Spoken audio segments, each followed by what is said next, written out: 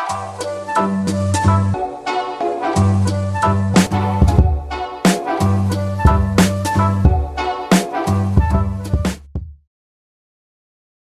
I'm Emily.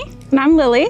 And we are here with Lucille and Lemon, our newest KeenDog Puppy Prodigies. Lucy and Lemon are from Golden Wise Goldens, a breeder who's local here to the Charlotte and Fort Mill area. She does rigorous health testing and temperament testing, which is how we came to select these two to be our newest Puppy Prodigies. They will be going home at 6 months after they've completed 16 weeks of training, and they are looking for a very special forever home. We have more information about each of them on our website if you're interested in seeing information about investment, what comes with their training, and all of those things. We are on week 2 of their training, so we are going to go ahead and show you guys what we've been working on, so check it out. One of the first games that we teach puppies is the game of tug. Our favorite toy is the fleece toy from Canine Tactical Gear.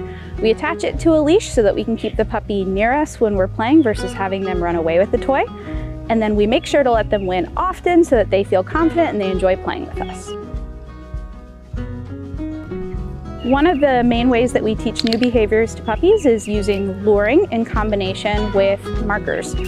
So you can see here we're using the clicker as a marker. That's releasing the dog out of the behavior and letting them know that they can come to us for a food reward. And then in order to get them into the position, we're using food in our hand, and we put the food right in front of their nose and lure them into different positions using that food. Some of the first behaviors that we start luring are the sit, down, and heel commands, as well as the spin, which is a fun power-up move that we love to add. We build drive into the recall by practicing restrained recalls with a partner. One partner holds the dog back, the other calls them, and they come running. We reward them when they come to us, and then throughout their life, we've got a nice strong recall. Starting handling drills young is a great way to set your puppy up for lifelong success at the vet or the groomer. When we do handling drills, we make sure to flip the puppy onto their back.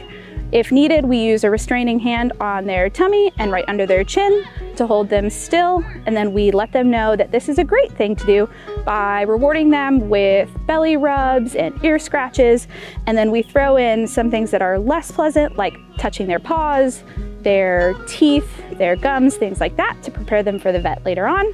Wait till they're very calm and then release them out with free or all done.